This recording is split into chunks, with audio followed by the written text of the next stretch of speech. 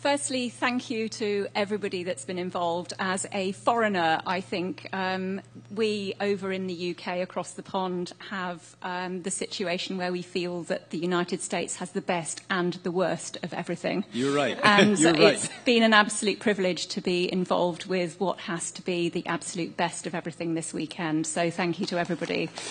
And my specific question is directed, I guess, primarily it would be to Brian, but to any of the other distinguished panel members who would like to comment. We are hearing via the media and via YouTube and via all of these other things that we're bombarded with about the huge benefits of the ketogenic diet for reversal of cancer, for reversal of Alzheimer's, and the absolute massive benefit of ketone bodies in reversal of degenerative disease in many areas. So just to put this one to bed once and for all, I'd really like to hear your comments. Okay. When you talk about a shift in diet, the scientific community is grasping at straws. And they're looking at the best of the worst rather than the best of the best. So as an example, I don't know how many times, it has to be thousands, tens of thousands, that people have said, well, the scientific community says the Mediterranean diet is the best. And by the way, I happen to concur with them compared to other cultural diets. It is the best of cultural diets that have been used for years. Why? Because it has more plant-based food in it and less animal-based food in it. The same with the ketogenic diet. When you start to look at it, we get people off heavy amounts of meats, heavy amounts of processed foods. We put them on a better diet, and lo and behold, these bright-eyed, bushy-tailed researchers who have never changed diet at all see improvements that they never saw because this is all like a whole new world to them. They get excited and say that that's better. We don't have time. The one thing I hope you listening here in the auditorium as well as around the world have gleamed from this weekend is we don't have time to moderate. We don't have time to be bright-eyed and bushy-tailed. That we've got to get to what really works.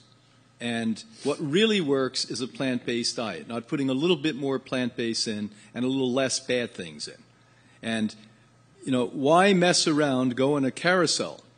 Now, bottom line is for the scientific community, congratulate them that at least they're acknowledging this. So let's start with that. At least they're acknowledging the fact that diet has something to do with this.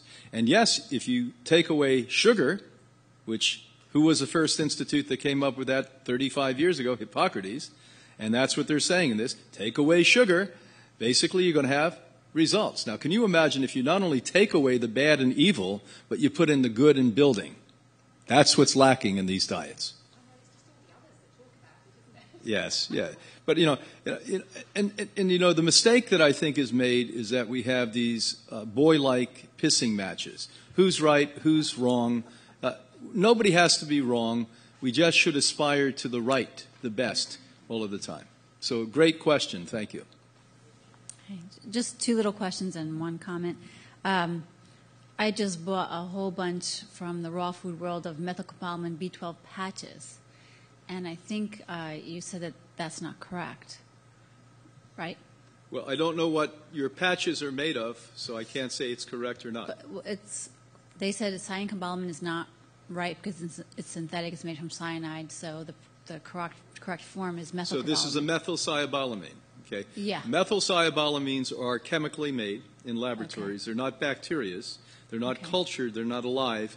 And they will put into the bloodstream what mimics and looks like B12, but you're not going to actually absorb that into the cell on any significant level. Great. Yeah. Okay. That answers that. And also, where do we get aluminum from? Where do you get aluminum? Yeah, like aluminum in our bodies. Well, if you live in the New York area, the metropolitan area, there's been so much aluminum dumped here from the time my great-great-grandfather was in this area. It's pervasive. Heavy metals are in the atmosphere. They're seeding part of the planet. And aluminium is in the atmosphere. When I first heard about this, I thought, well, here's another wacky hippie thing being told to me. And then I started to look into the skies and realized that this is not wacky. that it's an authentic thing. Now, why it's happening, I don't know, and I'm not a conspiracy type of guy, but it is happening. Aluminium or aluminum is coming down on us. And so besides the factories and besides Jersey City, when I was a kid growing up in this area, they thought I was cute because I could identify the factory from the odor in the air. That's not a joke. When I was growing up in this area, the odor was so thick, so rancid in the air, that on a daily basis it would be a new odor. And if the wind blew from one factory, I'd know in the other factory. And rather than my family saying, let's run for the hills, they thought it was cute. Actually, on that issue, where I was growing up and where I wrote my first book, When Smoke Ran Like Water, when people would come to the town, they'd say, what's that smell? And my grandfather would say, it smells like money. That's really...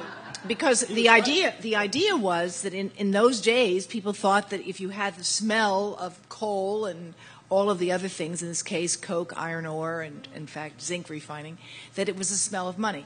But sources of aluminum are not just from the general environment. There are some, it's used as an ingredient, as a so-called inert ingredient in a lot of things. It also can be found in antiperspirants. And antiperspirants that are applied to the apical gland area, an underarm, can be more readily absorbed into the body. And there are theories that this is part of the explanation for some of the changes in breast cancer. So it's another example of one of these things where we have adopted a technology without asking what it's doing for our health. I also want to thank you. It can also be found in baking powder, and so it might right. find its way into baked goods that you purchase. And cookware also. Yeah, and cookware. Mm-hmm. So I learned a lot. It's definitely going to change my life. But I wish we had an expert on vaccines as well. So maybe next time. We didn't want to break the camel's back. That's a... You're right, though. She's yeah, right. It's a tough one. Hi, my question is for Jeffrey Smith. What could you tell us about the Arctic apple and any health problems that you may know of what's going on with that and how close we are to having that pushed into our food system? Okay. There's a current, the Arctic apple or the Botox apple, the non-browning apple, is before the FDA or the USDA. Nothing goes before the FDA, really. It's just a voluntary consultation process. And the apple industry is against it. But the USDA hasn't ever really turned down a single application from the biotech industry. So we don't know if we're going to have to avoid apples in order to avoid GMOs. Why is the apple industry against it? Because they know that a lot of exports go to countries that are sensitive to GMOs. And that if the U.S. apple industry produced GMO apples, foreign importers may refuse apples that are non-GMO, and so there'll be the blanket rejection or the extra expense for the non-GMO producers to segregate, test, verify, and then they'll pay for any contamination as well, which could cause significant problems if there is contamination by the GM. So when 25% of the corn farmers in the United States, or the corn acreage in the United States, was genetically engineered, Europe rejected 99.6% of U.S. corn, not accepting the corn from the 75% of the farmers or acreage that was non-GMO because they didn't trust it. Now, this apple is created from a double-stranded RNA technology.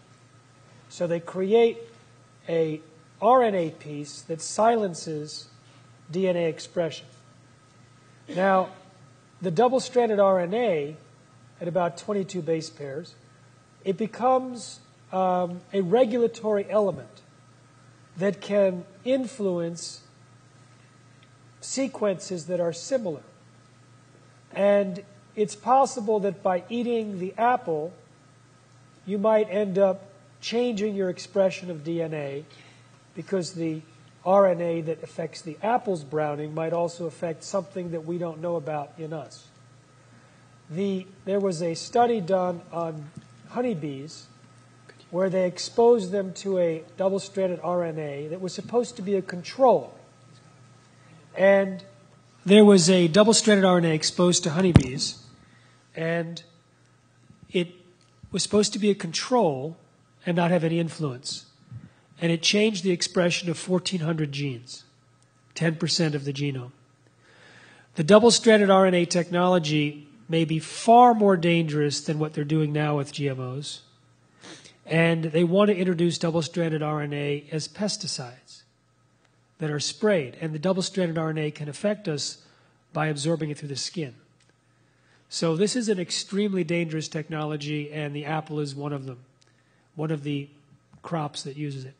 There's a wheat that's proposed. Wheat is not genetically engineered, but there's one that's proposed that was found, the regulatory element, the double-stranded RNA, was matched against the human genome, and they found hundreds and hundreds of spots in the human genome that might theoretically be regulated accidentally. Now, one more question about that. I know blue corn is not genetically modified, correct? Would this apple be able to contaminate any apple, like Honeycrisp apples, Gala apples? Would there be any that are more likely to be contaminated or less likely to be contaminated? Good question. I don't know the answer. Okay.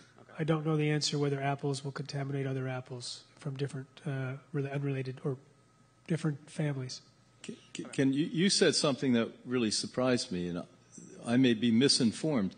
Did you say that wheat is not genetically modified? No wheat is genetically modified? Right. Wheat has been selectively bred, but it's not transgenic. Okay. In other words, they don't take genes from one species and force it into the DNA of others. Tomatoes used to be genetically engineered, and that was also, it might have been double-stranded RNA. That was taken off in 1997. Potatoes were taken off in 2001. McDonald's rejected potatoes that were genetically engineered for its French fries, and so did Pringles and Burger King, so that was the end of that. The reasons for those rejections was, again, they were concerned about market rejection. For years, Frito-Lay did not allow genetically engineered corn in its chips, and then after a while, since no one seemed to be complaining about it in the United States, they quietly allowed GMOs into their corn chips. Now we're seeing a reversal of fortunes for the biotech industry as more and more companies remove GMOs from market pressure. Over here? Yes.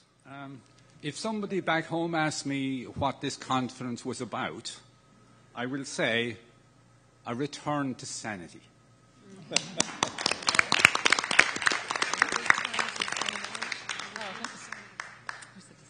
I have a question about making almond milk and blending.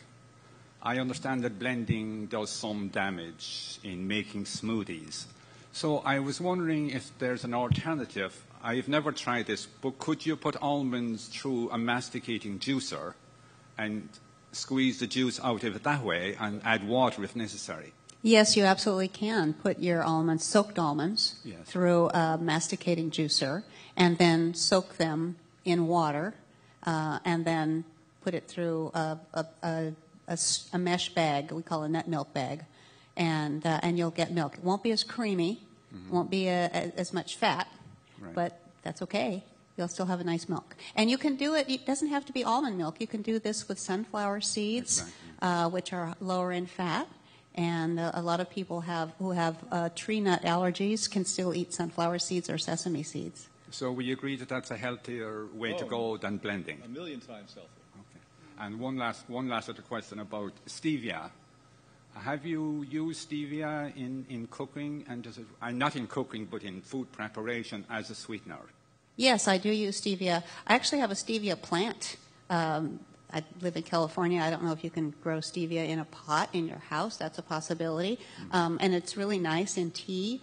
Of course, it's not, you can't use it like white sugar in something. You'd have to use a more processed version of stevia. I would suggest that if you do that you buy the stevia that is pure stevia and doesn't have any fillers in it. You have to be very careful with it because it's extremely sweet. But yes, I use it. And I would suggest that you not use it in everything because it just maintains your sweet tooth. Right. You know, you just still really want the sweets all the time. But at least you can have some sweets and it doesn't affect your blood sugar. This is how she pacifies Dan. Okay, thank you all. Thank you.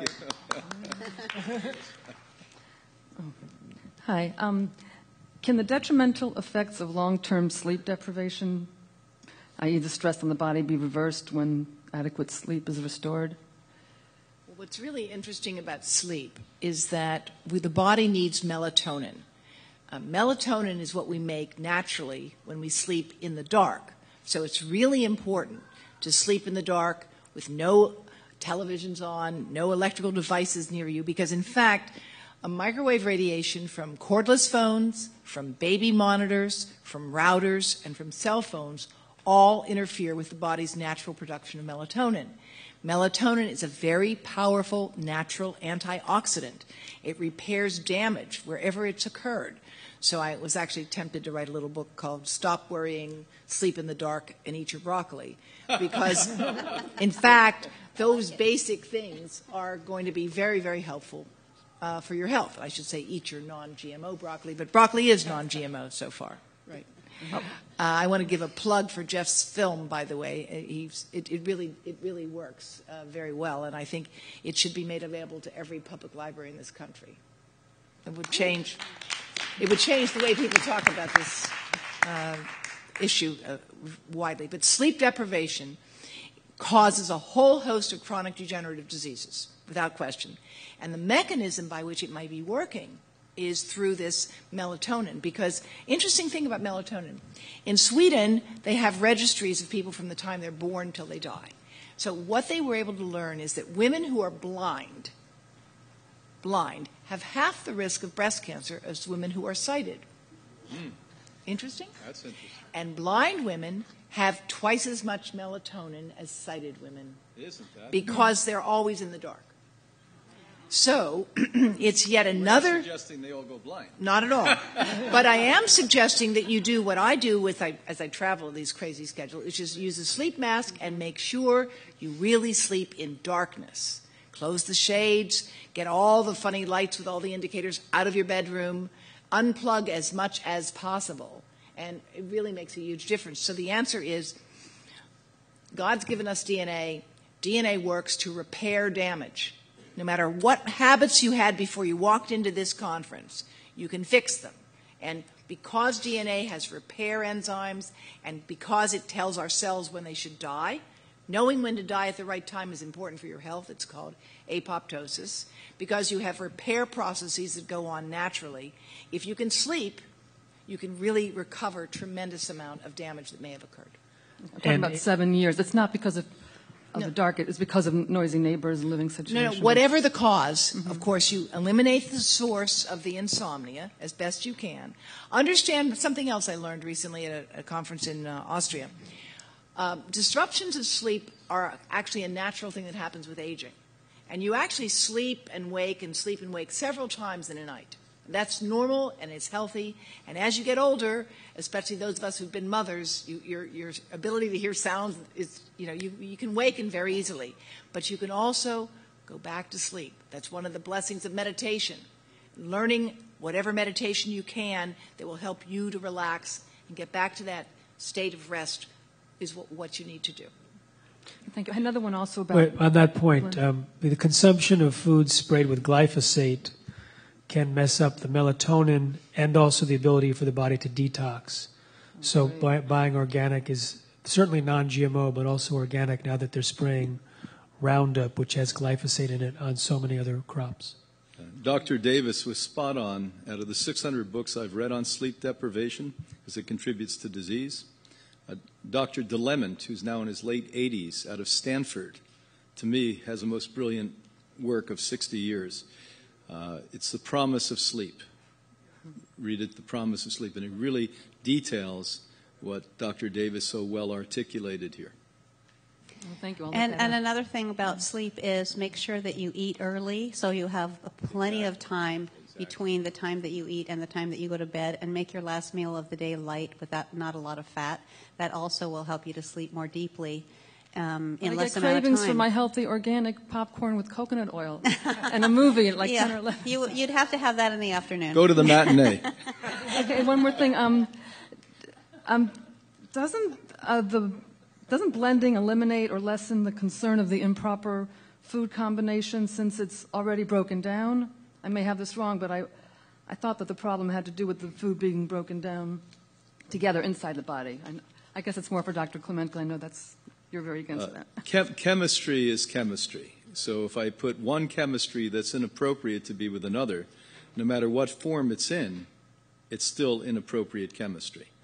So we're not big fans of putting, there's 4 major rules. Let's just go through them. Proteins of any type with starchy carbohydrates. That's the biggest no-no. If you get that one, you're 50% there with combining food. So a nut should never go with a sprouted grain. And I don't care if I blend it and kill 90% of it. Bottom line is, I still have the chemistry of those. The second one is fruits when eaten. Now, who should not eat fruits? People with catastrophic diseases. No fruit at all. So if you're fighting cancers, if you're fighting HIV, if you're fighting severe chronic fatigue syndrome, fungal diseases, yeast problems, low or high blood sugar, no sugar of any type, including fruit, should be part of it. But when eating fruit, not even the healthiest person among us here should eat more than 15% by weight of their diet as fruit. Because when we were up in Boston, we were lucky we used the MIT laboratories at that stage to discover that you spill over that, you get to 15 to 20%, and you start to have more sugar in the bloodstream. So the glucose levels start to go up. And as you heighten it, more and more blood sugar concerns. We used to think, from the misinformation from Dr. Steer at Harvard, that there was a difference between these things. There's not. Fructose, as far as the body's concerned, is no different than glucose, sucrose, dextrose, any of it. And as a matter of fact, in one of my books, I actually write about premature aging is expedited by the use of fructose. Now, most of the studies, not all, were not done on fruit, but the same fructose that you get in high fructose corn syrup is what I get out of a mango. It's fructose. That's what it is. So these are things you have to understand. The other thing is one fruit at a time is ideal. You're really a healthy person. A fruit salad when it's hot in the summer, no big deal. The next group is fruits and vegetables should never go together. So you'll never see a tomato in our salads at Hippocrates. Tomato's a fruit. Oh. And it's the other thing. Now, vegetables, are you including greens and vegetables like this young lady mentioned before? She did not include that in. When you say greens and vegetables.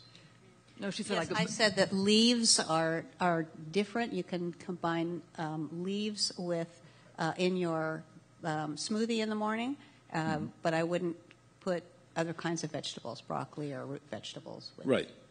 And so then the last rule, quite simply, is first is what? No proteins and starches. Second is fruits, if at all consumed, should never be more than 15% and always ripe, the thing I neglected to say. No fruit is picked ripe, including organic fruit. By default, apples are picked ripe because they prevented them from using Allard, which was a ripening agent. As Jeffrey said yesterday, which stunned me, what are they now spraying on to? Some genetic nightmare? They're spraying on fruit to ripen them prematurely? Oh, yeah, they're spraying glyphosate, which is the active ingredient in Roundup. They're spraying it on a variety of, it's approved now for 160 types of fruits and vegetables.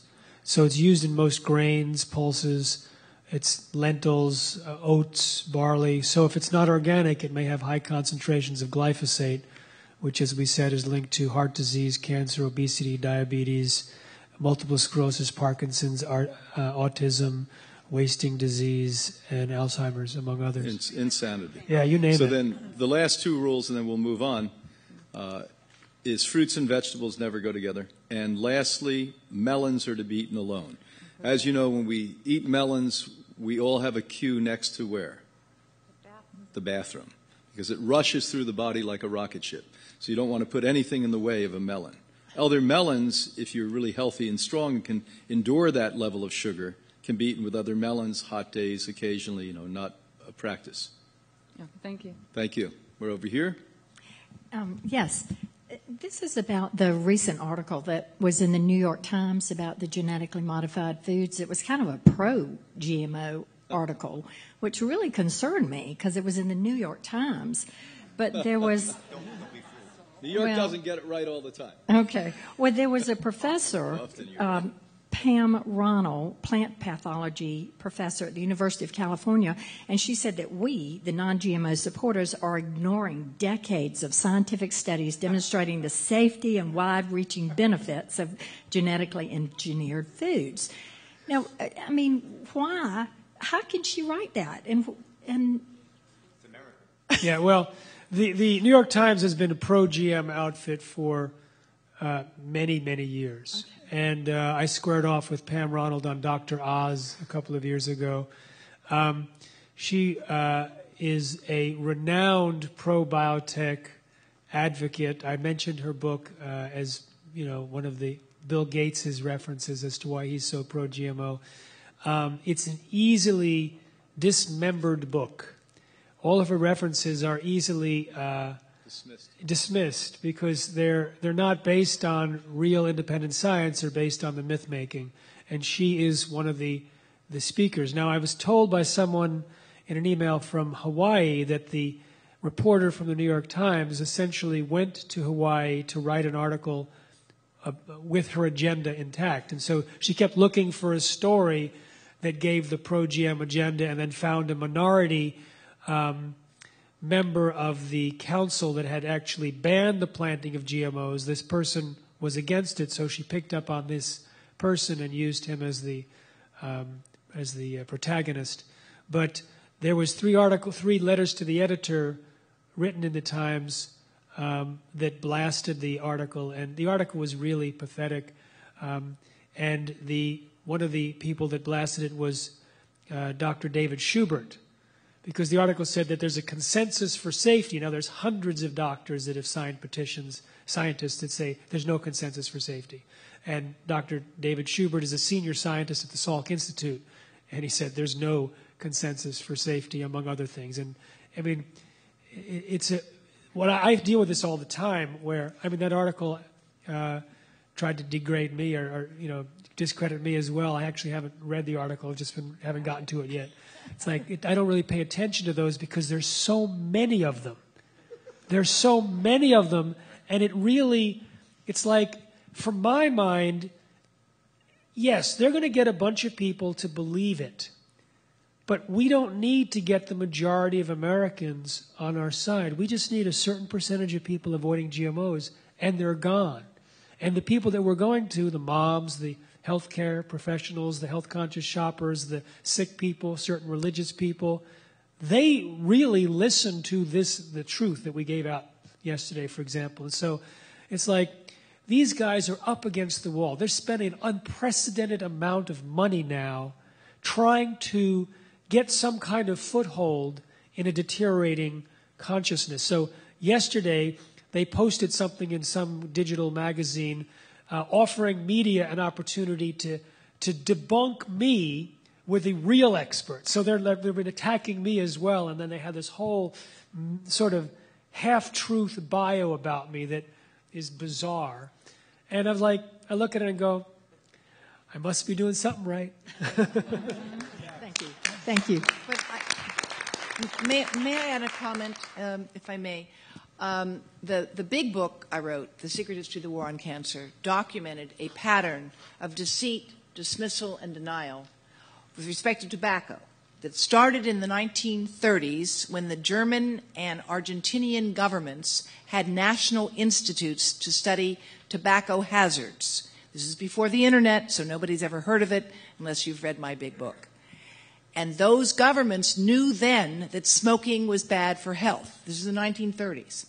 What happened after the war was that scientists working for the tobacco industry and the U.S. government, who were also working for the asbestos industry and the benzene industry, went to Germany, gathered up all the data that existed on this, which I found sometimes in the Cleveland or in Cincinnati buried in files, And nobody in the public understood that the dangers of tobacco and asbestos and benzene and vinyl chloride were known for decades before the public became aware of it. I am not an expert on GMOs, but I know enough that if it walks like a duck and talks like a duck, it's a duck. And this is a duck in the sense that this example here of the story that you just relayed from the New York Times, industry pays millions of dollars to scientific experts, and they may be well-meaning. Let's give them the possibility that they may be well-meaning. They're often naive, unless they're really hired guns, and they are hired guns sometimes. And there is legitimate scientific complexity about these issues. Let's be clear.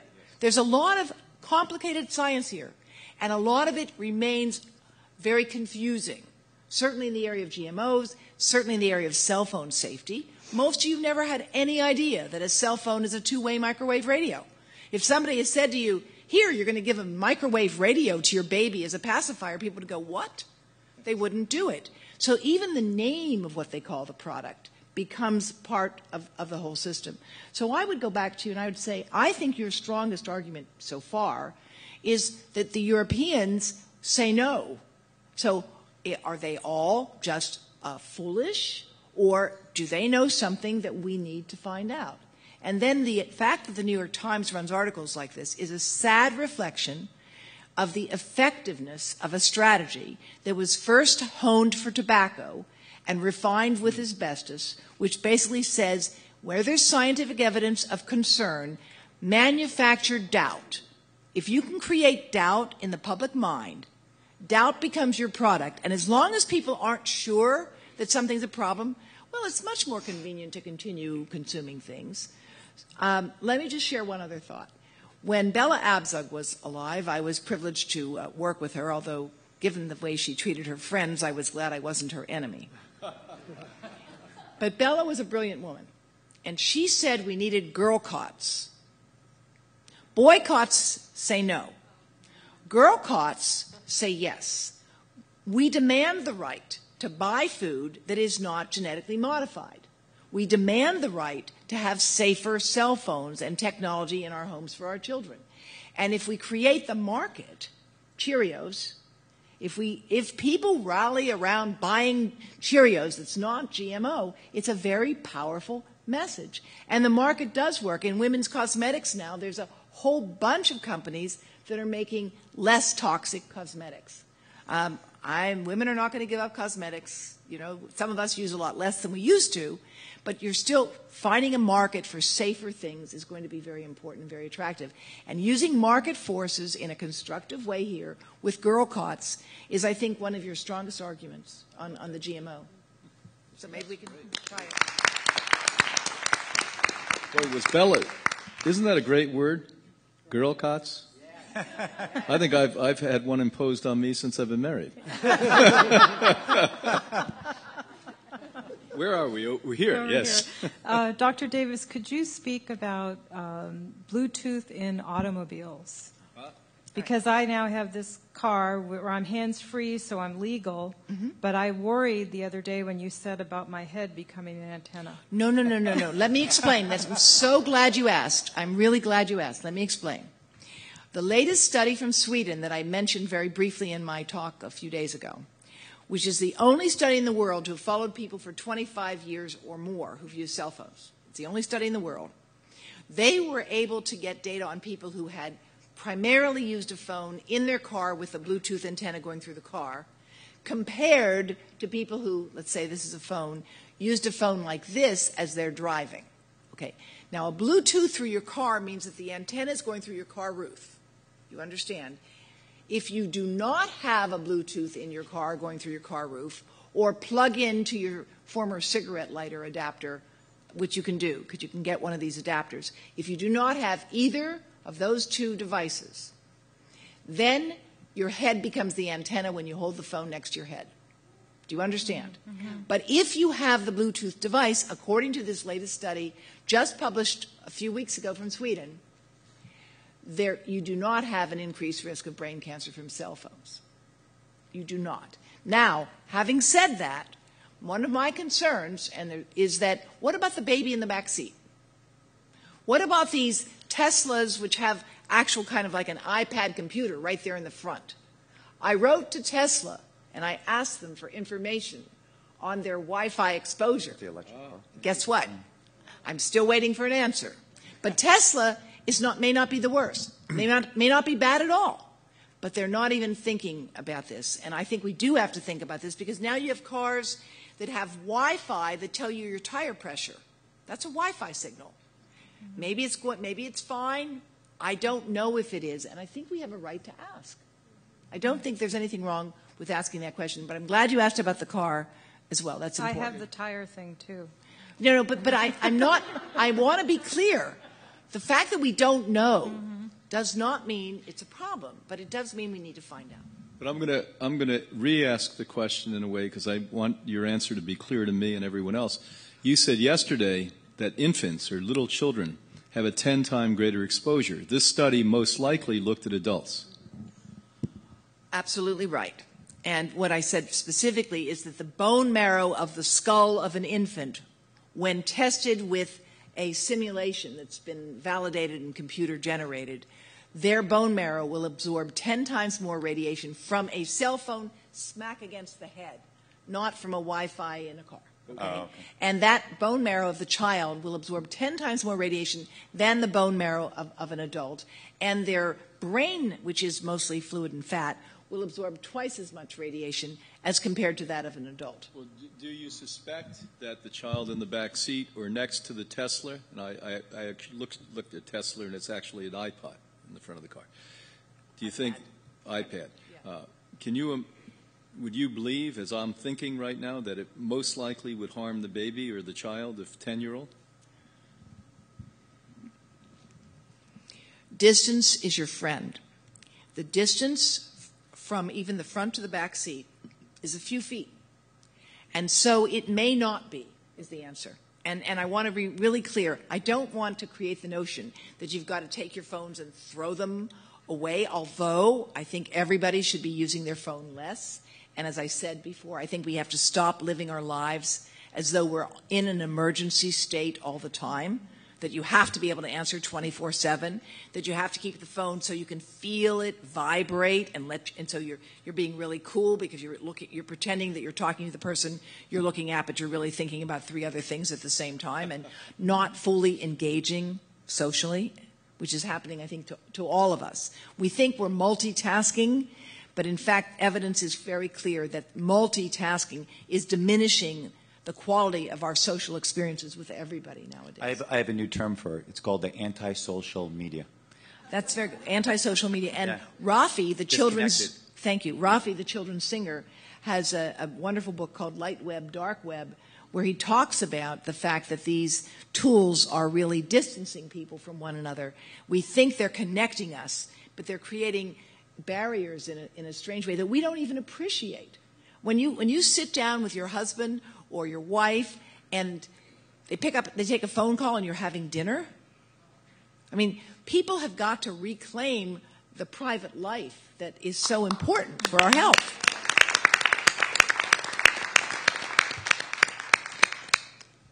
I'll try to be brief, but I'll add to the story. They introduced cell phones in Switzerland because Switzerland was so economically endowed in those days. And I was enthralled. A guest came to us from Switzerland, a lovely man, with a suitcase and showed me the phone, and I just couldn't believe it. And, my mind was, does the car have a wire connected to the curb? He said, no, there is no wire. I just couldn't get that through my head. And he said, the next time he came back to us, 8 months later, he said, I threw away my cell phone. And I said, what, you're insane. What are you talking? You could talk on the phone? He said, we realized in great part in Switzerland that it took time out of our life, that we were no longer taking quiet time driving in the car. So what Dr. Davis said and what all of you clapped to, please remember this. I know this is a high-speed lunacy, constantly thinking you have to communicate. NYU here has to give, in the first-year freshman classes now, a class on communication, because I can tell you, hiring young people today, 8 out of 10 do not know how to communicate anymore.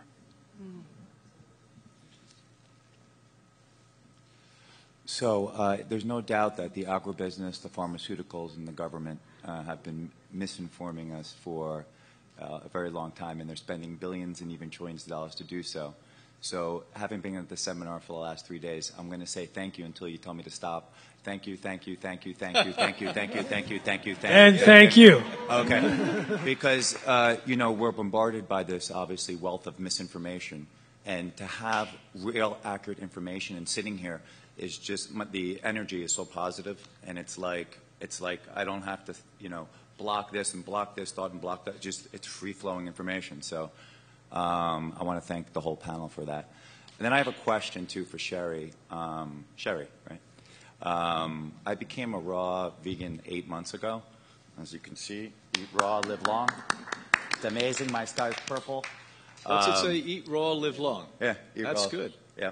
And the question I have for you is at what temperature does food become compromised? Now, I've heard 105. I've heard 114. We've seen amazing photos of food that is energized and it's charged, and then you see the SAD, Standard American Diet food, that's not charged. So that temperature to me is like it's like learning my 1, 2, 3s. Is it 105, 107? Whatever the number it is, it is. But that's an important thing when I'm shopping, for food or that it's raw or that the internal composition of the food is not compromised, especially the energy levels, which I think most raw vegans will tell you that we're, we love the energy from the food. Well, I want to add a question to okay. It's related, Cherie. What about tea, coffee-like beverages, and things of this sort? If one is going to use warm liquids, how, when, and how do you recommend, combining, et cetera? Right. Okay, so I'll take that in two parts. First of all, the safe temperature is going to depend on the water content and the fat content and the kind of nutrients that it has. So, for example, vitamin C is much more delicate than other kinds of, like protein, for example. So if something has a high water content and you have it in a dehydrator, it's going to take a lot longer before the core temperature becomes the temperature that you have the dehydrator set at, because what you have the dehydrator set at is going to warm the air, but it's going to take quite a while before it penetrates and starts to actually get warm enough to cause evaporation. So water content is a big factor, and also the kind of fat, if there is fat involved. Some fats are very susceptible to rancidity and others are very stable. So I can't give you an absolute answer, but what I read is that at about 118 degrees for 20 minutes, in most cases, is safe. And Dr. Clement might know more about that than I, but that's the information that is most prevalent out there. And also, again, the amount of time that you have it in a dehydrator is going to make a difference, too, because you don't want to have something like flax in a dehydrator for a long period of time just sitting there being warm, because the omega-3 fatty acids can become rancid, So really fat and water content, and also the thickness of what you have. So it takes longer to penetrate a deeper, more dense mixture. I don't have a part B to the question. Okay. But it's a little on a tangent. Well, why don't we let Dr. Let me go ahead and answer your question as far as the tea and coffee. The Chinese believe that a lot of the herbs don't really release their benefits until they actually are steeped for a period of time. And so what I would recommend is that you bring the water to a boil, then let it cool for a little bit before you add your herbs, and then let it steep until it's warm enough that you're comforted, but not so hot that you would burn your mouth. And because really the tissues in your mouth are very delicate, but that will allow the most of the beneficial, like with green tea, you're looking for some antioxidant benefits and so forth. That would be. Or some of the mushrooms. Or the mushrooms, absolutely. As far as coffee is concerned,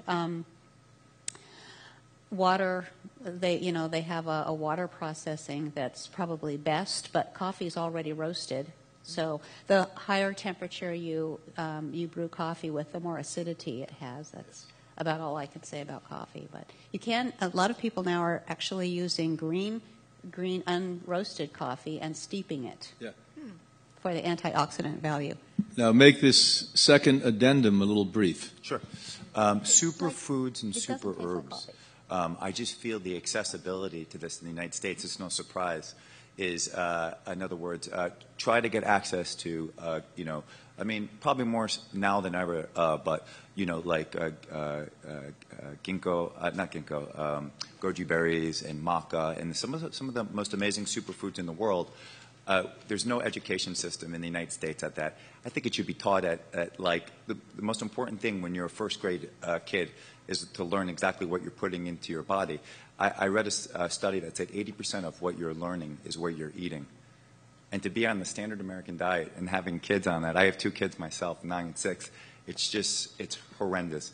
So my question is, how do we get access to, like, the government is obviously very, and the FDA is very suppressing of information that'll keep you healthy. So how do we get access to, like, superfoods of the world, super herbs, things that are really, really, that could be very important and, give great health as well? Well, unfortunately, a lot of the information that we get are from people who have a vested interest in selling some of these products. And I think I don't really depend on some of the superfoods that a lot of people are promoting because I think that there are a lot of superfoods that you can buy fresh that don't have to be transported in a, dehydrated at who knows what temperature, handled with questionable hygienic practices. Sometimes using labor in foreign countries where they're getting paid very little. Right. So those kinds of things are of concern to me, and so I really try to utilize fresh produce as much as possible. And I think that kale is a superfood, and blueberries are superfoods, and so I really focus more on those kinds of foods personally. And not everybody can afford to buy these kinds of foods, and I really would like to prepare foods that everybody can make, no matter where they are in the world, that they have access to these foods, and so I don't utilize them as much as some people do. So maybe Dr. Clement can comment more on that. I'm just going to add briefly to that. I have a colleague in Denmark that searched back, quote, organic goji berries and found out that 93% come from China. They're not organic. Slave labor pretty much is employed on collecting them. For instance, maca, which people sell as a wonderful food, God forbid you give it to somebody with estrogen-active cancers, because it's not a great food for those people. So you've got to be very cautious. Super is a very Americana kind of an idea. That's sort of the way we think of things. Big and strong and better and quick and easy. And I completely resonate 100% with what Cherie said. The simple things are it, and superior foods rather than superfoods. Yeah, and I also have a concern with the amount of energy that it takes for us to transport these foods. That's what I was saying. As you were saying it, I'm saying the transportation costs and everything too, and packaging, pasteurization potentially and all too. that. I mean, it's killed by the time it gets here, or it's whittled down in terms of once it's picked off the leaf or the tree, it starts losing energy at that point. Yeah. So by the time it gets here, it's depleted. University of California did a study a number of years ago where they took a head of organic lettuce, tested it, 30 minutes later, 52% of the nutrients were gone. 32 minutes later. We're not talking about 32 days later. And I was stunned. I was in California 2 years ago, and a trucker said to me, who his entire job was to truck vegetables, by the time it gets from the West Coast to the East Coast, most of you are consuming vegetables that were picked 5 to 6 weeks earlier. I thought it was a week or two. I was shocked when they said that. And another real interesting thing is that they'll distributors will hold food while it's in season. They'll store the food until it's no longer in season so that they can get a higher price for it. So it's in cold storage sometimes for months, and then they can sell it as an out-of-season, higher-priced food when really it started losing energy from the moment that it's picked. And so you're paying a high price for food that is less than optimal. So we're over here? Yes. I have a health food oriented store, or a health oriented store, and it's called the Water Well. And I was surprised when I got a bump in my breast that ended up being cancerous, and I got a lumpectomy. And now I'm doing IV vitamin C and B17, and I was wondering what your opinion is of that. Well, number one, thanks for trying to do the natural things. In my book, Supplements Exposed, I explain in detail that there's a gigantic disparity between laboratory-created supplements. Absorbic acid, for instance, which most likely you're being given in an IV, is not vitamin C. When I was writing my book, one of my friends, I asked her to describe it better than I could.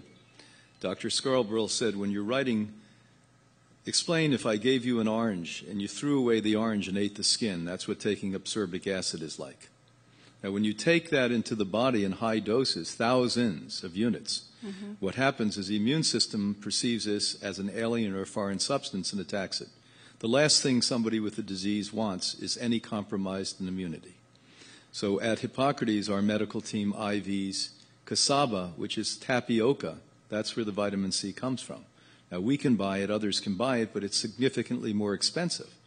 And I was on Deepak Chopra's show about 2 years ago, and I love him because he's very smart, and we all just like to listen to him. We don't know what the hell he's talking about, but boy, do we like him. Do you like what he said? Yes, but what did he say? None of us know. But he's brilliant. The guy's brilliant, no question. And I think he read 2 of my books in 2 hours a night before, and he knew more about me than I knew about me. And he basically said, oh, Dr. Clement, he said, it's interesting. There's only one formula. You say we must get the food from the field and not from the laboratory, but the formula is the same. I said, we made a mistake. We should have had a second formula. I said, we should be smart enough to know that there's nuance, there's subcultures, there are things that we have yet to identify. Remember, the science of nutrition is very young. It's 1928. We began it. We got it running by 1970, and now we're probably in kindergarten level with this. So the reality is you need whole foods. And even if we have yet to discover the benefits, the nuance, the subcultures, you'll get them, and someday we can explain why that worked and the other can be harmful. As far as B17, they heat it to 300 to 400 degrees. It's abscisic acid is the chemical name of it. I'd much rather see you drink wheatgrass. It's riddled with it. At one point when I joined the staff, we used to think that's what helped the cancer. Now we realize that it has numerous phytonutrients in it. Apricot seeds have enormous amounts in, but not 300 to 400 degrees. Heat it, extract it, B17. And one of the things I think have happened in the alternative field, we keep doing the same old, because it's been done, rather than say, hey, let's try to look for new things. So congratulations, doing the right thing. Thanks for being here. And whatever I can do to help you, let me know. That will go away once you're happy about being alive. Well, I'm coming to you in February. Great. Good. Thank you. Okay, one other thing. There's a growing consensus among breast oncologists that a large number of lumps and bumps previously called cancer are actually not, or they're precancer, or that ductal carcinoma in situ is not necessarily a cancer at all. So I don't want to invade your privacy and talk about that here. We can talk later. But a lot of women have been treated for cancer who did not have cancer. And we overtreat cancer, and that's a whole other ballgame. Thank you. It's the most important thing that was said here, that she just said. Okay, thank you. Thank you. A quick thank you to Brian Clement for teaching me almost all this stuff in 2005, 8 years ago, and where I went back and I fought with my relatives about them growing GMOs, and basically almost had to cut off some relationships because I just didn't know how to handle it and talk about it with them. So to have you talk and speak and learn the facts and learn the compassion of my relatives, learn that they're victims too, believing Monsanto, that the farmers are also victims, and now they're stuck. And to also learn that there's going to be, and I'm going to be part of that, learning how to change what they're doing and make their land sustainable again is invaluable. So thank you for that. I don't necessarily have a question unless you'd like to say something about that. I would. It's easy to tell stories to get people angry at Monsanto. I could do that all day, and I have.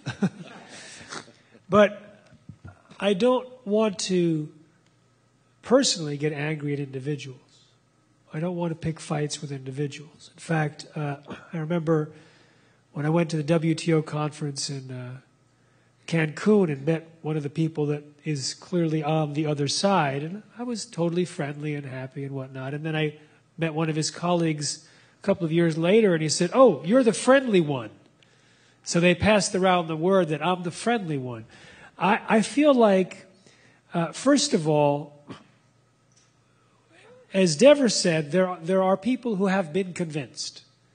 There are liars somewhere, but I don't want to assume that whoever I'm talking to is a liar. The people I'm talking to are convinced that Monsanto is right, maybe the lied to, the victim. Now, there are people that made an entire website attacking my book, and there they spent months and months and months formulating ways to try and use junk science against my book, Genetic Roulette, and they misquote my book. So I know that they're lying. So I can say, these guys are liars. But it's very rare that you can look at someone and say, they know the truth, they're covering it up. And even if they cover it up, sometimes it's not for money, sometimes they're ideologues who believe this is so important, we need to protect people from the truth so that they go with the greater good.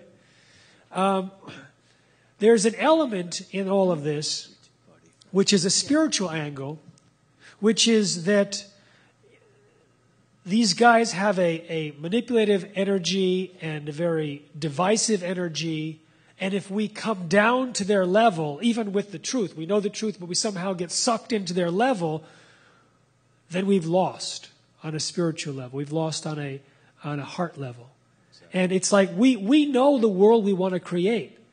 We want to create a healthy world. We want to create a world full of love, a world with happiness, friendliness.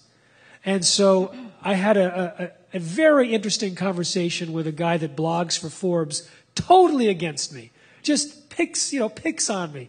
We had like 5 conversations. We totally enjoyed each other's conversations. He wrote down, I have to say that I enjoy Mr. Smith. I enjoy his conversations, but he's bizarre in his thinking. Well, no, he's paid. But so I just wanted to put that out, that it's like, and another thing, you go out to restaurants and you find, okay, you're trying to avoid soybean oil or canola oil, and you find out it's everywhere. And the people say, no, we use vegetable oil. No, vegetable oil is soybean oil. And you want to get angry because you can't eat your favorite food anymore. And so you can get angry at the waitress and at the waiter and at the restaurant. You can get angry at Whole Foods because some of the things they sell are GMO laden. It's like, that's another stress. And at the same time, I say to people, if you accidentally or you can't avoid GMOs, don't worry about it.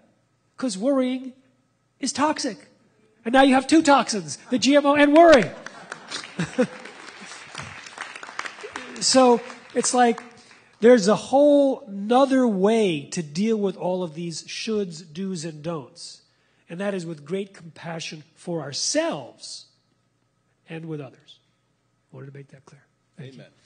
Thank you.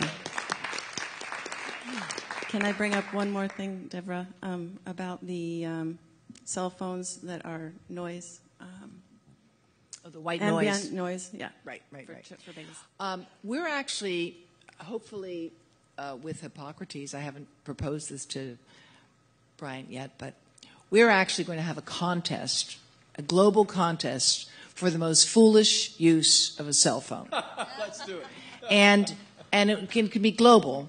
And one of the one, and we may have one winner every month, but I'll give you a couple.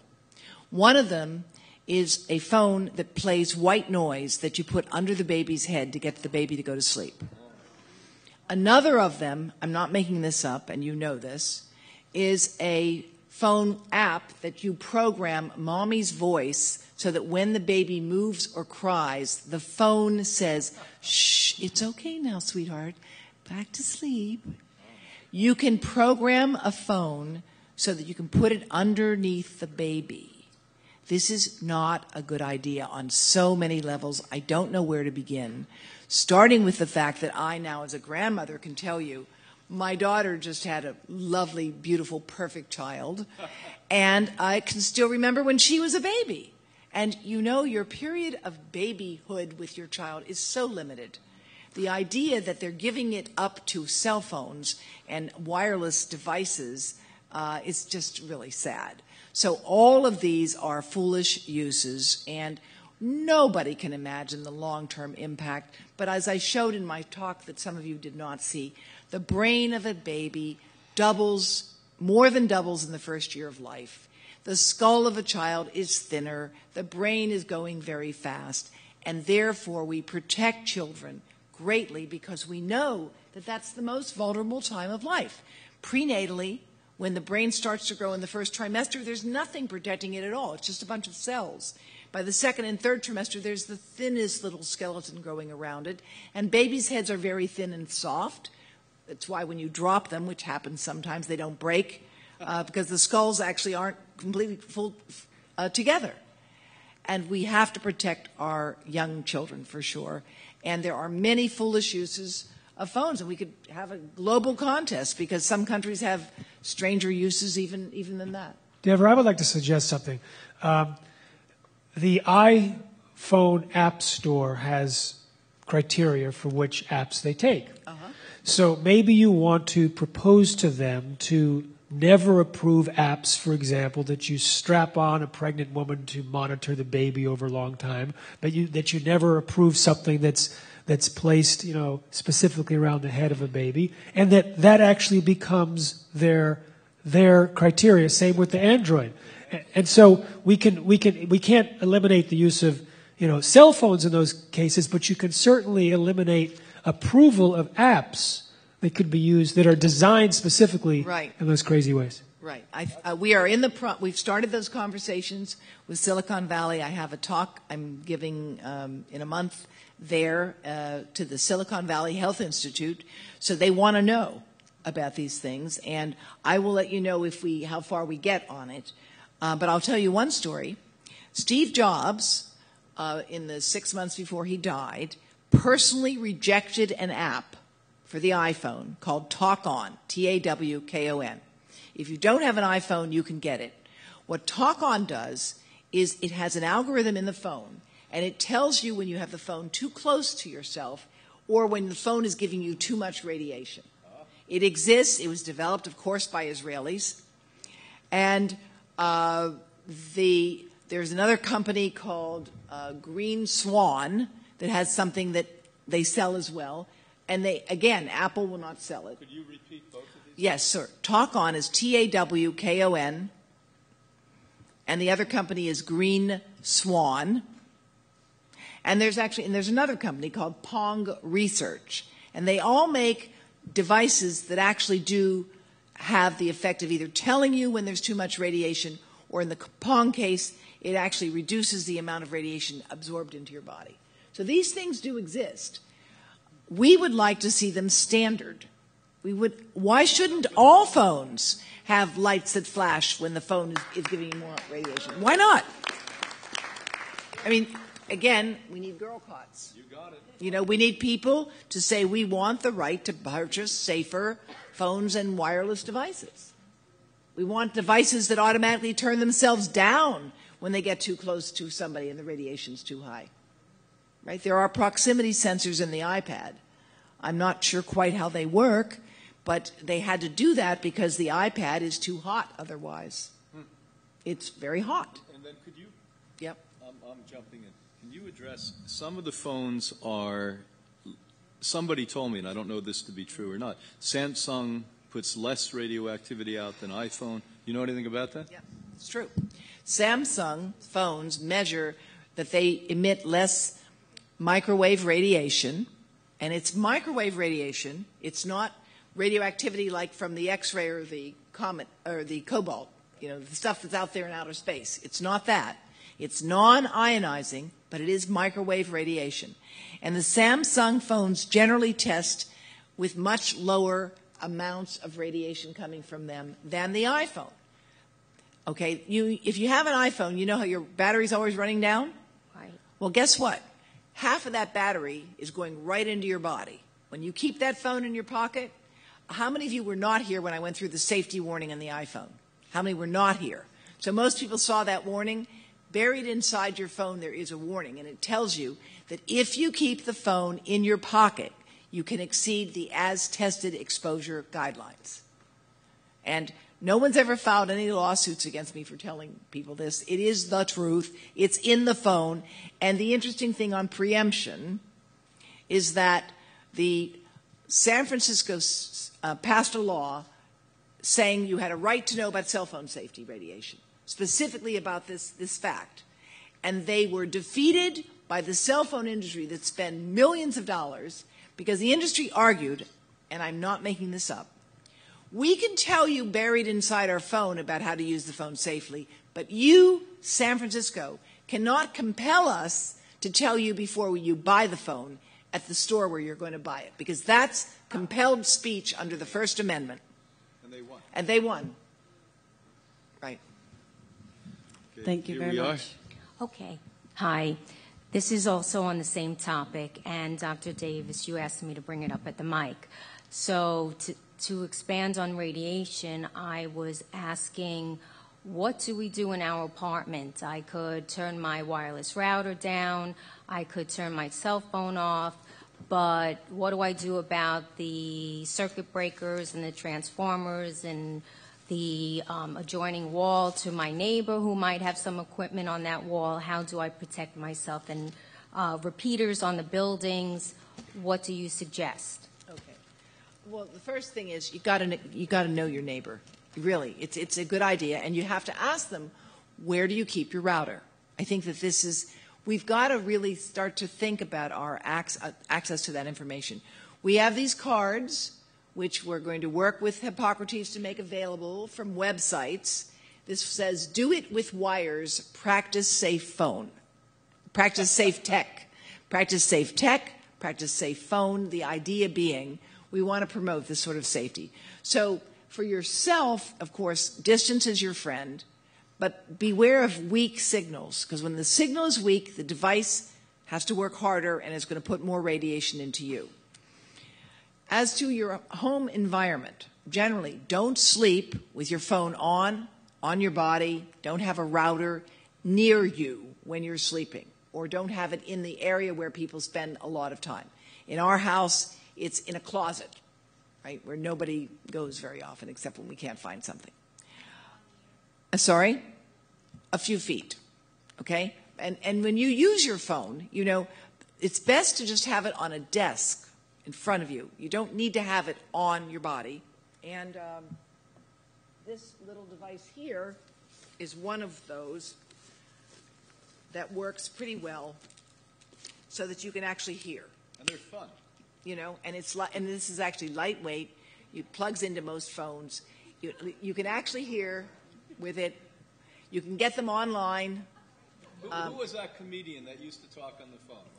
Maxwell Smart. Yes. Oh, absolutely. No. Yes. He had a shoe phone. There's a great line. He had a shoe phone, and these are inexpensive. And these are very inexpensive. But his phone was an actual shoe. Do you remember that? And he had a hard time making getaways because he had a shoe phone. If he was on the shoe phone, he couldn't get away very fast. But there was one incredibly funny gig that he did where he was making a call, and the operator with his shoe. So you have to imagine that he had a shoe, right, like this, and in the shoe, it was the phone, right? And he's right, and so he's making a call with the shoe phone, and I've got to find this because it was just pretty funny. And the operator says, "Hello," and he says, "Operator, I need to make a call to someone." She said, "That'll be 20 cents." He said, "Operator, this is a shoe phone." She says, "That'll be 25 cents." He says, "Operator, there's no way in the shoe phone that I can give you a deposit." She said, "Sorry, we can't make collect calls with shoe phones." And this was real, and so that gig that was from the 1970s, okay, at the time people thought the idea of a mobile phone was a joke. And the first mobile phone was developed by Motorola as a contest with AT&T, and they won. And why didn't phones take off in the 1970s? Because we didn't have towers. So in 1996, my administration with President Clinton passed the Telecommunications Act that made it illegal for anyone to raise a health concern about where a tower is located. It is against federal law. States and localities cannot preempt federal law, and you can put a tower anywhere you want in the United States. I was just on the line with India this morning. They have laws in India about where towers can be located. We don't. Right? Oh, boy. Yeah. So the answer in your home is this. Distance is your friend. You can unplug, and it's okay to do so. All right? And you can turn things off. There's a difference between the electromagnetic radiation that's powering the lights here, which is 60 hertz a second, that's 60 cycles a second, and that which is powering a cell phone, which is 2.4 billion cycles a second. So they are different, all right? Cells are 75 hertz. And the question of how much radiation they give, it's not the power of the radiation, it's the resonance, and it's the disruptive signal that goes. And as I showed in my talk, there's a radical change over a short period of time in the signal, and it's that change over time that we think is more biologically important than the very weak power of the phone. Phones are weak in power, and some people argued that therefore they needed no safety testing, and they have never been tested for safety. But in fact, the absence of evidence of safety really is not proof of harm, but it's not proof of safety either. Right. Boy, we could have another. You want to continue this for Monday, Tuesday, Wednesday? Then we'll think about Thursday, Friday, Saturday. Maybe we'll just move in here. Yes. Thank you. I want to thank you all. You're fabulous. Dr. Davis, I love my electric blanket. No. If I warm the blanket and then turn it off before you go in, is that cool? That's fine. Let me tell you something else. This is very interesting. There were some studies, I think in the 70s, about some of the hazards of electric blankets. And the electric blanket company re-engineered electric blankets. So today's electric blankets are much safer. It wasn't a girl caught. It was the industry realizing that they were going to get in trouble. I'll tell you two facts that most people don't know that immediately make them think. In case you're talking to somebody about cell phones and they say, "What are you talking about? They have to be safe. Everything's fine." Well, the two facts are these. Number one, most phones come with warnings inside the phone, and it tells you, do not hold closer than an inch to your body or something like that. That's number one. The phones themselves give you warnings inside the phone. It used to be in fine print that nobody read, but now most phones come with some warning about safe distance.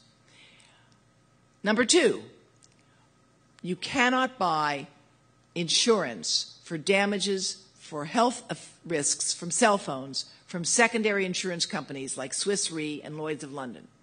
The secondary insurance industry will not write to protect companies from health damages from cell phones. That's a very powerful indication. Something is going on there.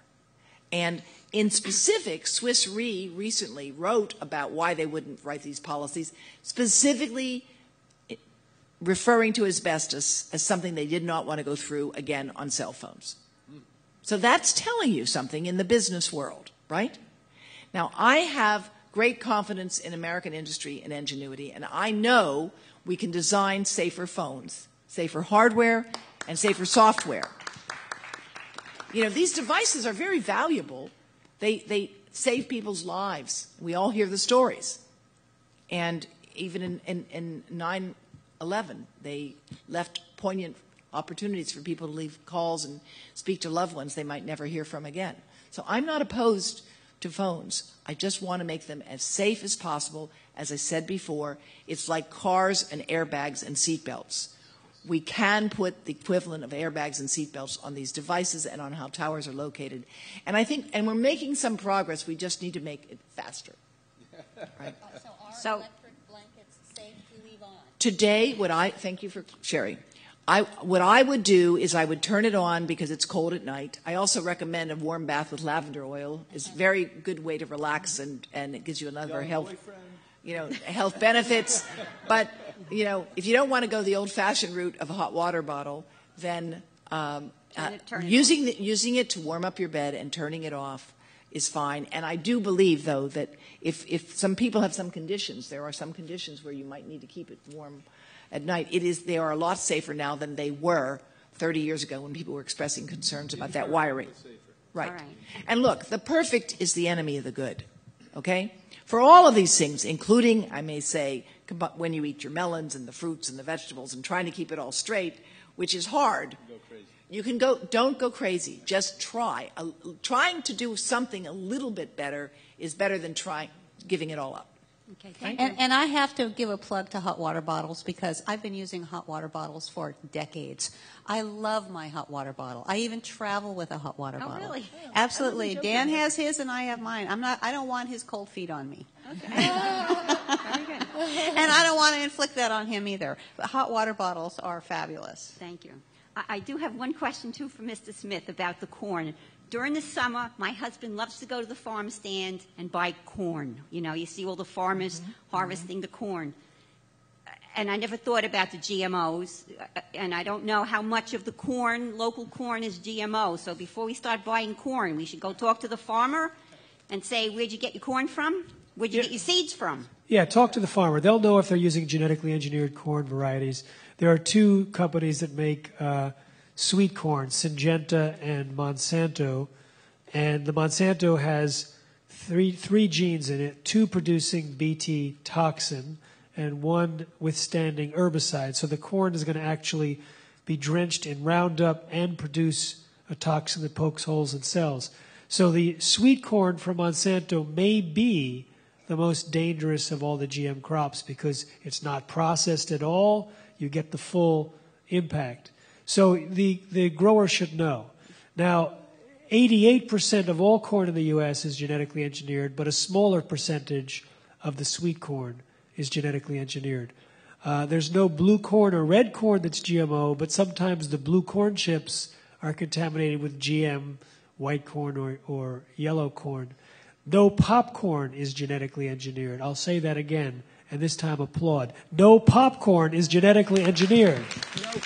No popcorn. It does not even cross-pollinate with field corn, so it is always pure for the time being. Just don't cook it in genetically engineered vegetable oil. When they tried to genetically engineer popcorn, it imploded and disappeared. Thank you. Hi, I have 2 questions. The first one is, can you tell me a treatment that would work on musculoskeletal injuries that cause nerve damage? Is there something, I know the infrared works well, but is there? You have to go into the significantly advanced forms of cold lasers. These are things we use at the Institute. Also, state-of-the-art in electromagnetic frequencies.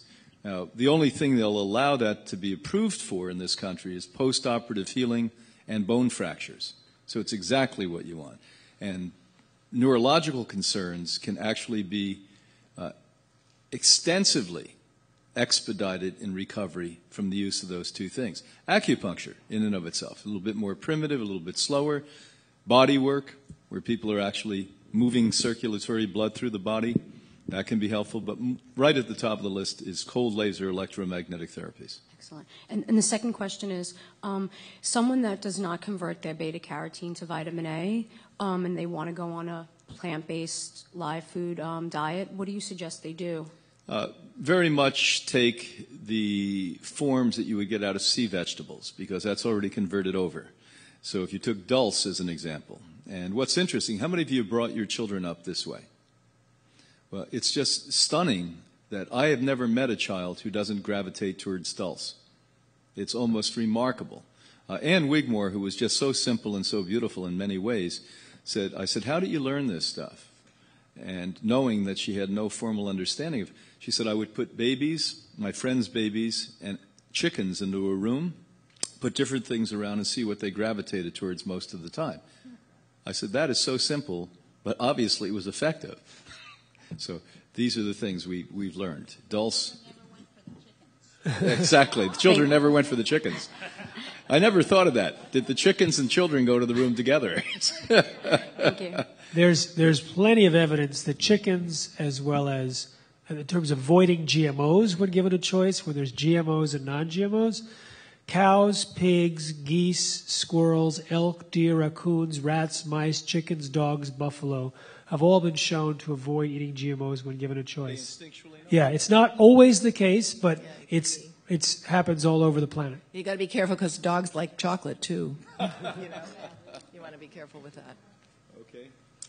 Some of you know me. My name is John Eagle. I want to thank Steve. Steve, you've done a wonderful job.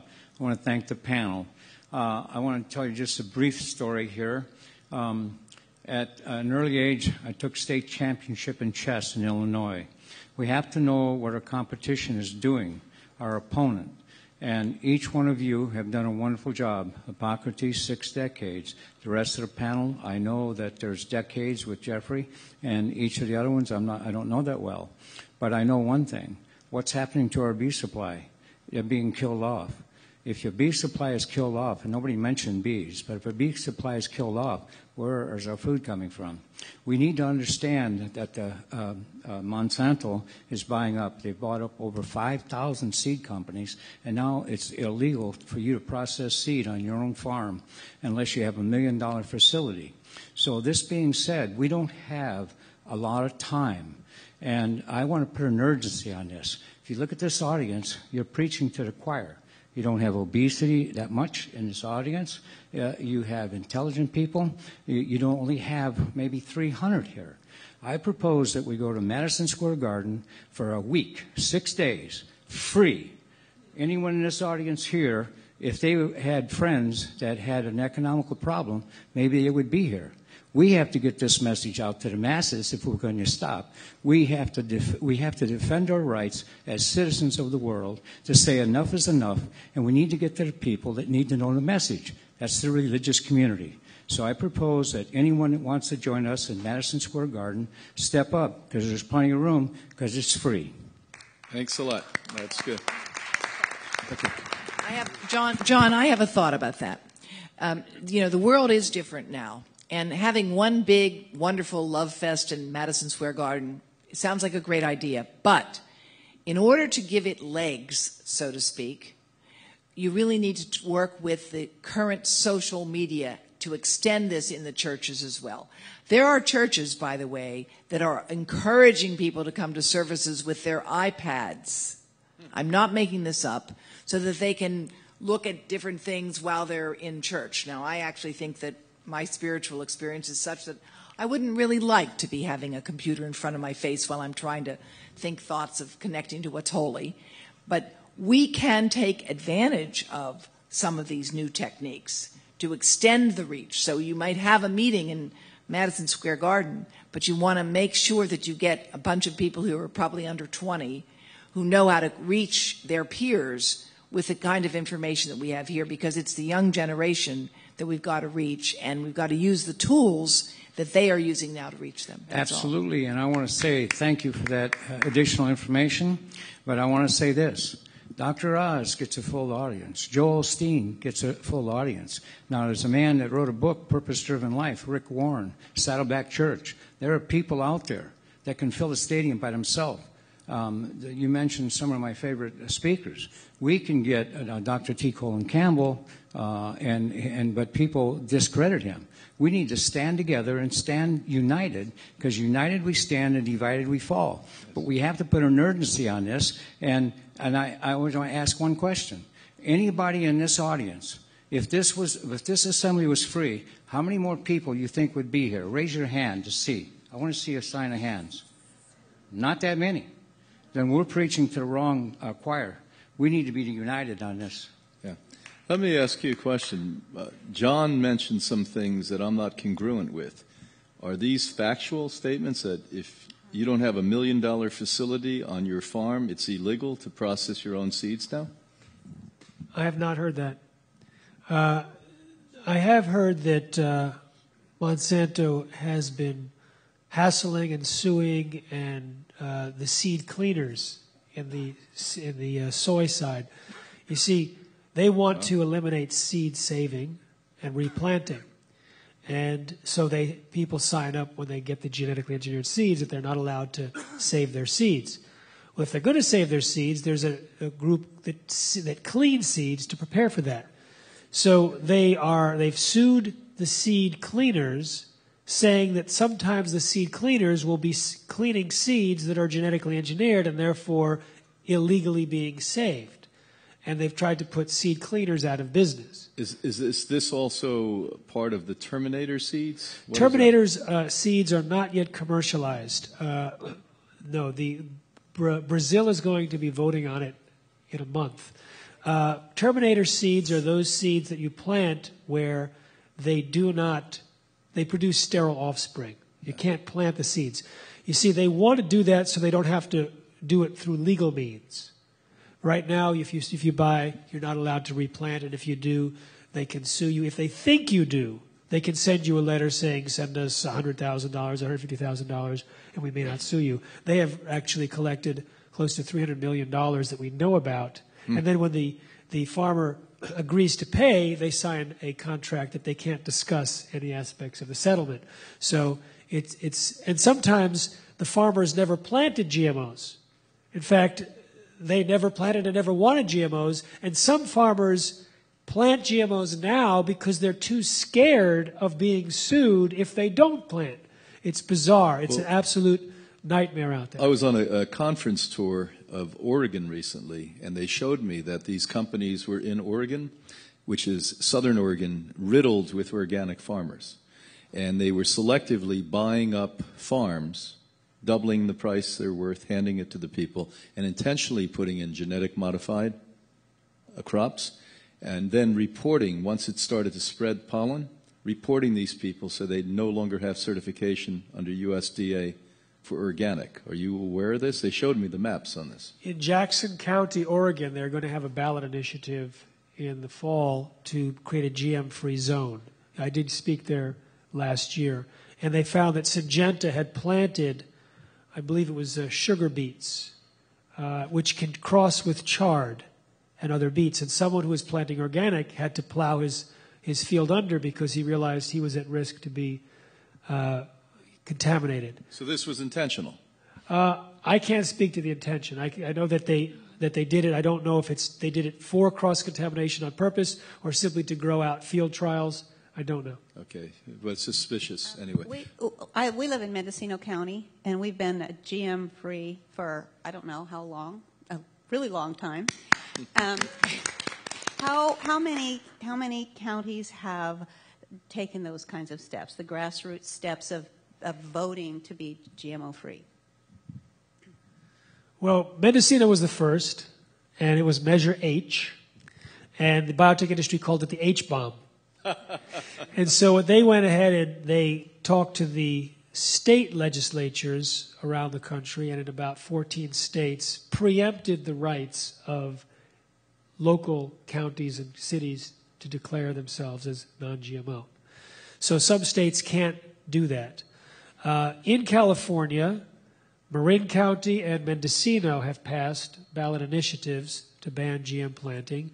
County councils have banned GMOs in Santa Cruz and Trinity County. This year, or last year, Hawaii County banned it on the Big Island. Last year, San Juan Islands in Washington passed a ballot initiative to ban it. There's a town in Maine that banned GMOs, and one in Maine. East Coast, yeah. Finally. And, what happened in New York? Yeah. So now there's a big focus on labeling.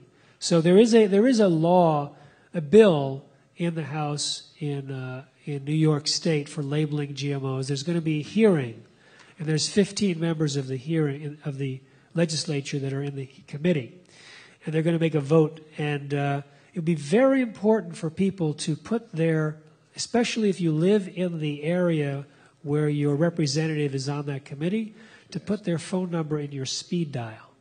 And at a certain point, you'll just sign up out at our table at the very end on the left, connect with those folks, because there'll be an opportunity for you to have some influence. Because last year, the committee voted against it, and it never went to the floor. So we could have labeling in New York. In fact, Connecticut passed a labeling bill, and Maine passed a labeling bill, but both bills require 2 other states at a minimum to pass a similar bill before they're enacted. And the states have to have a total population of at least 20 million. New York has, I think, 19 million. So New York passes, and one other passes, then all of New England goes. And as New England goes, the rest of the country goes. Is that how it goes? Is that how it goes? See, in his past life, he was in the Revolutionary War, this fella. I had the privilege to sit with a parliament, or whatever the equivalent is, in Ireland a decade ago and challenge them to eliminate GMO and to go organic. And sadly, you had half of them that were completely enlightened and wonderful, and the other half that couldn't wait to get out to the pub. Now, who's here from Maine right now? Here we are. Look at these Mainers. Okay, we need you. It's as Maine goes, so goes the nation. On Monday, tomorrow, I believe, the Maine legislature will take up a bill by Andrea Boland that proposes that warnings be mandatory for all cell phones sold in the state of Maine on the box. And the warning would say, warning, this device is a 2-way microwave radio that can increase your risk of cancer. I think the word is that may. So please contact your representative in the state of Maine and make sure that they are aware of that this is a very important thing, because the phrase was, as Maine goes, so goes the nation. And maybe, and this is a start, because just as you were ticking off the counties, we have had similar efforts to try to issue warnings at the state and county level. And Teton County, my home county in Jackson, Wyoming, has passed a cell phone awareness statute in 2010. And we have a program at Teton County. We've handed out more than 25,000 cell phone safety cards. And the county is taking a very serious campaign now, not to text and drive, but also to make children and parents and clinics are handing out our safety cards as well. Our safety card, which you got some of at the conference, and I'm sure that Hippocrates will make them available through those who want them as well, has been handed out, I think, 1.5 million copies in 7 languages: Turkish, Finnish, Spanish, English, of course. And we're always looking for partners who want to help us get the message out, and particularly to reach teachers who can therefore influence parents and students as well. So, yeah. Hi. Well, my question is really a multiple set of questions combined into one overall point. So Monday, Tuesday, Wednesday, Thursday, maybe. The umbrella question is, what do you see as the dangers of what I will ask you about, and what might be some of the solutions? Because I see them all as being unified here. Number one, what is happening with radioactivity being leaked into the ocean and coming to our shores, into our food supply from Fukushima? Number two, chemtrails that, according to my research, are filling the atmosphere, and the stuff comes down into the soil, into our crops, etc. Aluminum, barium, strontium, pharmaceutical stuff, I don't even know what it is. All this stuff is, and we breathe this, and it relates to, allegedly, from what I've read, Morgellons, which is these nano microfibers that seem to be synthetically engineered. We breathe them. They're coming into our food supply. And there's an electromagnetic effect that has been reported to somehow activate these things. I don't know. This is what I read. And the third issue, which is part of this whole thing, is Obamacare. Obamacare specifically in terms of its provision for the, I think it's called the Independent Advisory Review Board. These 15 or so administrators who are going to have total control over what medications and treatments we as Americans will be allowed to receive or be denied, regardless of what our personal doctors might think. So any of these issues, I throw them all or aspects of them open to your comments. Well, I'll start and try to be concise, and then we'll pass the mic down for the sake of time. Number one, you have to understand that just because we had a spill in Japan, that shouldn't be your larger concern. During the first Gulf War, we started to intentionally put radioactive waste on warheads. The second Gulf War, Iraq, as well as Afghanistan, this is constantly being done. And I didn't only read about it and know it, since I didn't go to the war fields. I talked to a sergeant who was trained in Afghanistan to handle the material. Much larger concern, depleted uranium. Much larger the concern than what happened. Not to say that's not a concern, and not to say that's not a big concern in Hawaii, because I have a colleague that's monitoring that and said it's outrageous. They just started last week or the week before the third reactor. Now the rates have gone dramatically up again. So this is real. As far as seeding the atmosphere, now I would like to believe, since I'm a happy guy, that this is being done to retard or to at least reduce the proton rays coming from the sun, because the powers that be know how severe this heating of the planet is at this point. And I would like to believe that. There are other people who think it's more sinister in scheme, but your planet is being seeded, that they're putting heavy metal particulate in the atmosphere, and this is not a possibility. There's a documentary that will show you. They go globally, they test soil, they show you the same things that you mentioned are in there. And the barium, the strontium, and when you start to see this universally in Paris and in Mount Shasta and everywhere, obviously it's happening. Now, if somebody can answer why that's happening, I don't know. I hope it's more optimistic. As far as Obamacare, I think all of you would have been very pleased with what the initial idea was. Obama was elected. 2 weeks later, the vice president's brother came to visit me. We had one subsequent. They were going to tax soda out of existence because they realized what high fructose corn syrup. They were going to make it so that you almost had to write on the front of a fast food restaurant exactly how dangerous it was to eat those foods.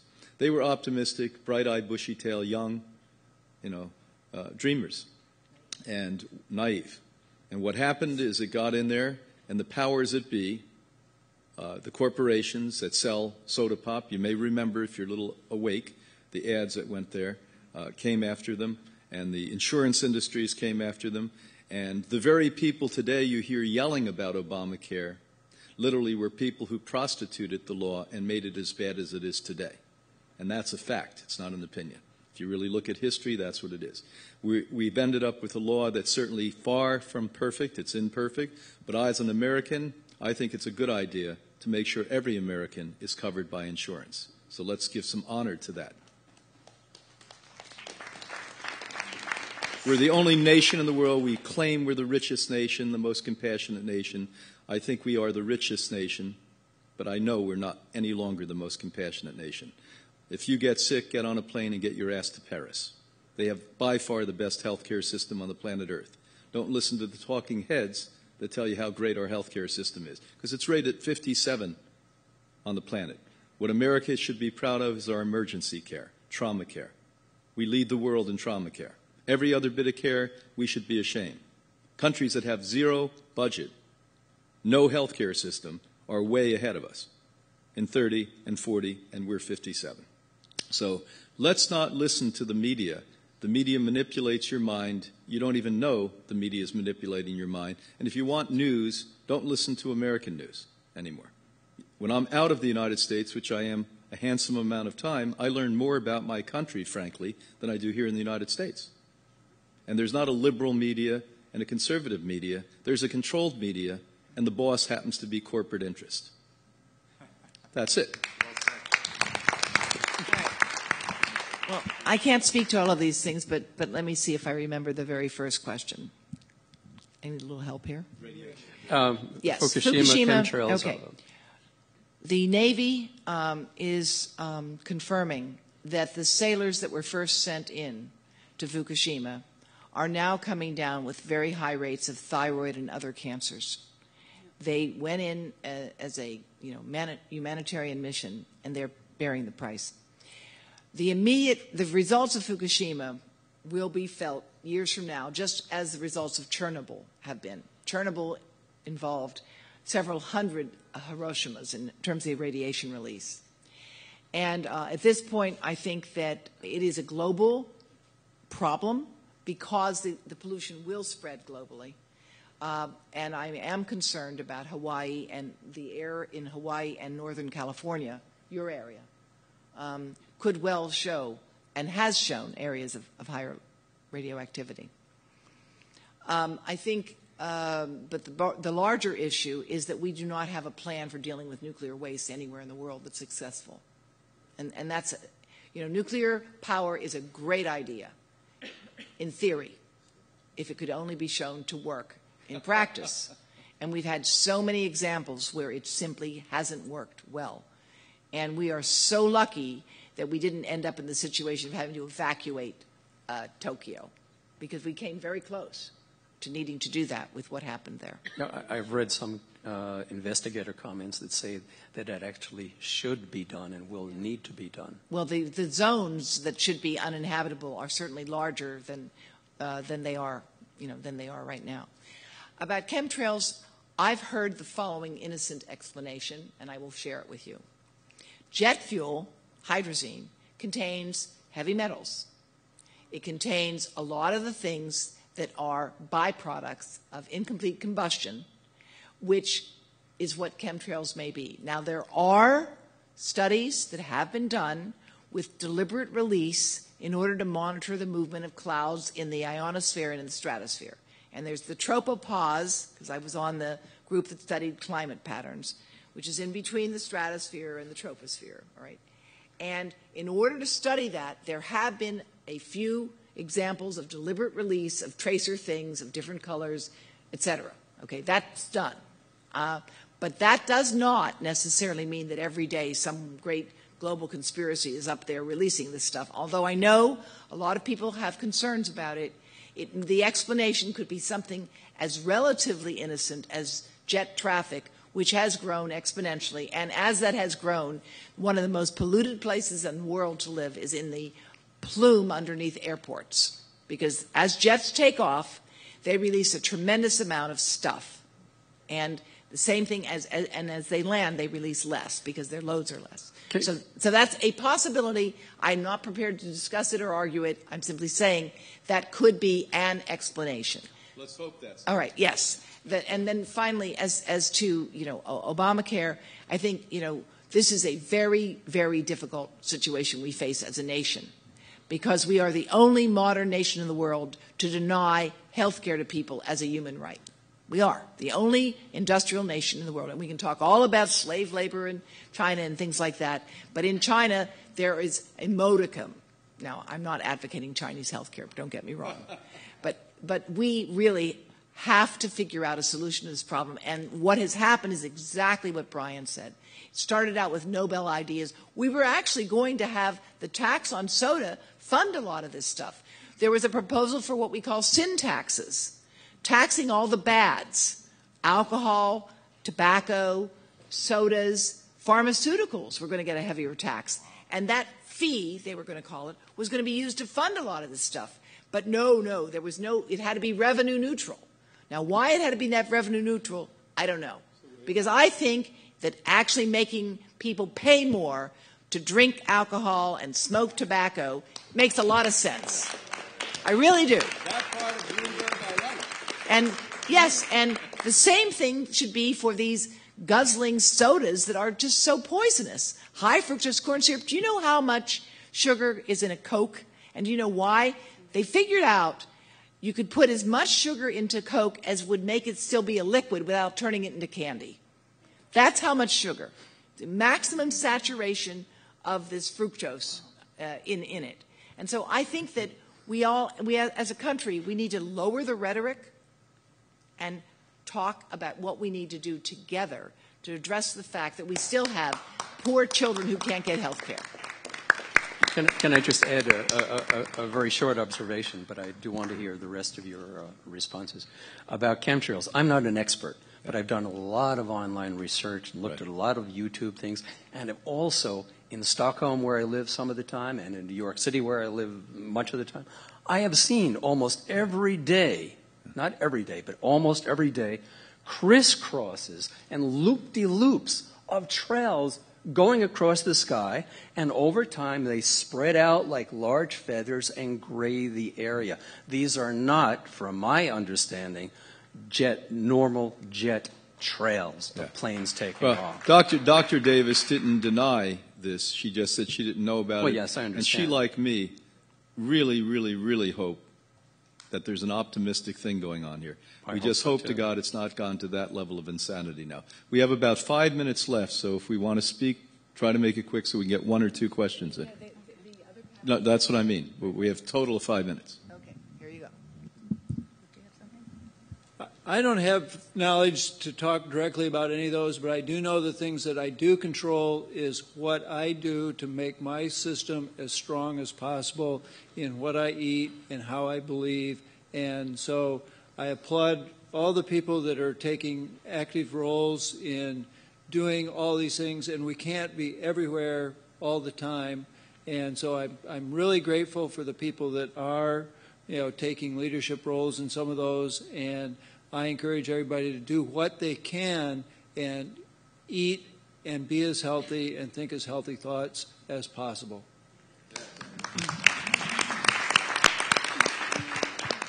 I would like to ask a question of the audience. How many people believe that from the information you gained this weekend, you're intending to make at least one significant change in your life for better health? Please raise your hand. Okay. Now, first of all, give yourselves applause. Now, how many people feel like they've got at least 5 big pieces that they want to work on? 5. How about 10? Raise your hand. Anyone 25? Right. And does anyone feel overwhelmed? A little, a few? And everyone feels underwhelmed? Bring on more? Raise your hand. Okay, thank you. I wanted to get a sense.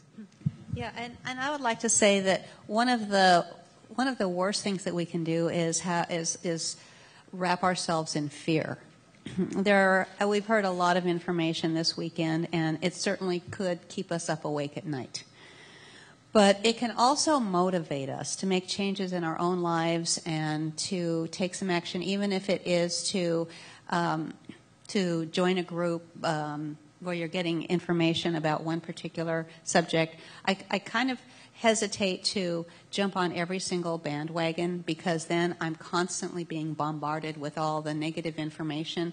I really want to know, what can I do? What positive step can I take today to make this world a better place? Sometimes it's write a letter to my congressman. Some of the organizations that I belong to make it really easy. All you really have to do is take this letter and sign it and, send it to these people. And we can do that pretty easily. I made a conscious effort about 30 years ago to take positive action in something that makes me feel really good.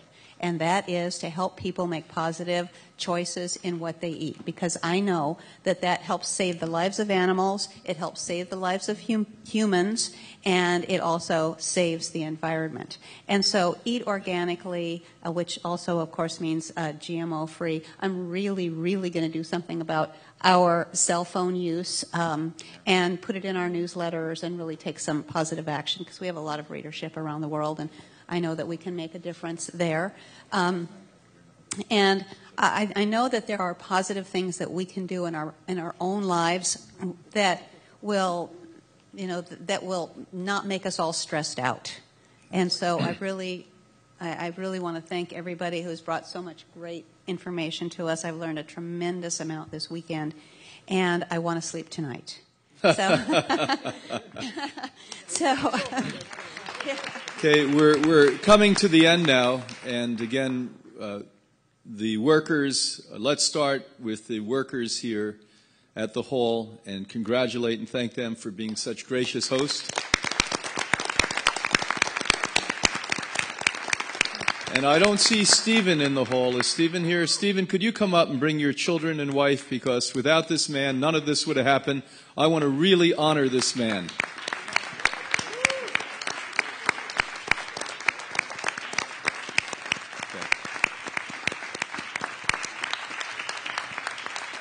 Look at those. What a family, huh? God bless them. And Stephen really put an enormous economic effort into this. So I want you to know that this didn't happen for free. And so I appreciate that very much, and he had the courage to do that. I learned to love this man more every day. Now, to all of you that came here and sat and listened to us, either in this hall in New York City, in the heart of Manhattan, or on your couch, or in rooms and halls all throughout the world and the United States, thank you for being here with us. And let's let this be another positive step in recapturing humanity again. And I'd like to close with some thoughts. Some of you may call this prayer, some may call it contemplation, some may go further. But let's close our eyes and have some positive thoughts as we leave.